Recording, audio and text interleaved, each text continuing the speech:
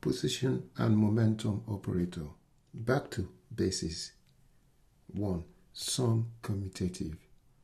If A plus B equals to B plus A, therefore A plus B minus B plus A must equal to 0. If that's the case, A and B commute.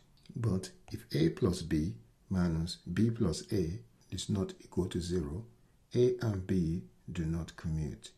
Number 2. Product commutative. If A and B equals B and A, therefore AB minus BA must be equal to 0. In that case, A and B commute. But if AB minus BA is not equal to 0, A and B do not commute. Example, 7 times 3 minus 3 times 7 is 21 minus 21, that is 0. Therefore, 7 and 3 commute. In quantum mechanics, product commutator of A and B is written in square bracket. A, comma B, square bracket. And that equals to A times B minus B times A equal to 0. If that's the case, A and B commute. It means it doesn't matter which way you multiply them, you get the same answer. But if A commutated to B, where A times B minus B times 8 is not equal to 0, A and B do not commute. It means you cannot. It's important the way you multiply them. Position operator is X with a hat on equals X in value. Momentum operator is P with a hat on in the X direction. And that equals to minus I, which stands for iota, H bar, which is H over 2 pi, times partial derivative with respect to X. I is iota in Greek letter, and that is a complex number which is root minus 1. H bar is equal to H over 2 pi, where H is equal to Planck constant, and that equals to 6.626 times 10 to the power minus 34 joules seconds. J for joules, S for seconds. Position and momentum commutator can be written as position operator times momentum operator minus momentum operator times position operator. Now I've multiplied both sides by psi. Psi is a wave function written as PSI. The reason I multiply by psi is because you cannot operate an operator by itself. Operator always acts on a function, so we have to put a dummy function there. So what I've done is I've placed in the values of the operator here. So that's the X position operator, that's X, and that's momentum operator in there, and the position operator, all multiplied by psi. Now I need to expand this out. So what I've done here is multiply that out.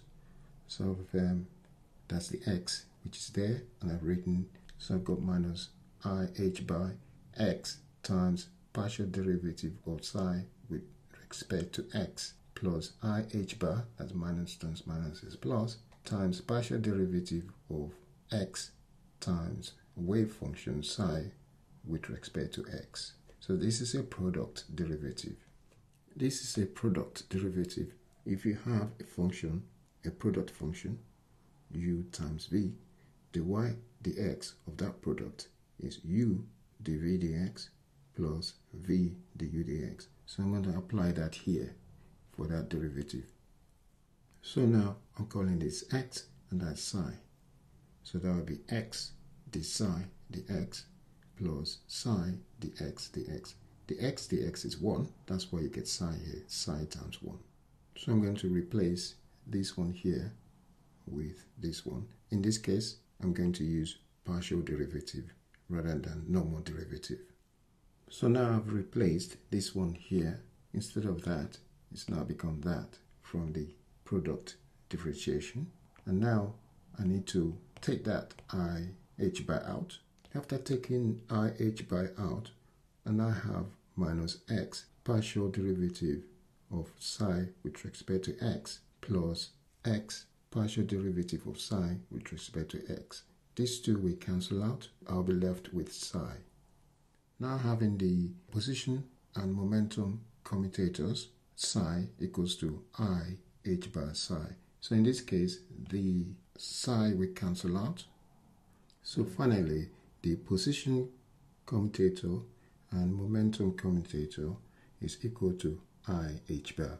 It's not equal to 0. Therefore, position operator and momentum operator do not commute, which means the order of multiplication is very important. X times P is not equal to P times X. So now we know that the two commutators equals to I h bar, and we can show that the momentum commutator and the position commutator will be equal to minus I h bar.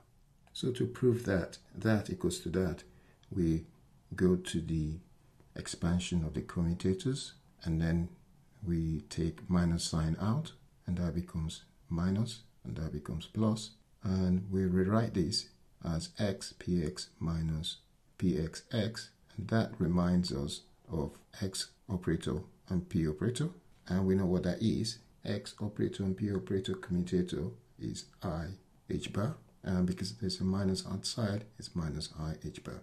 So that is minus I h bar.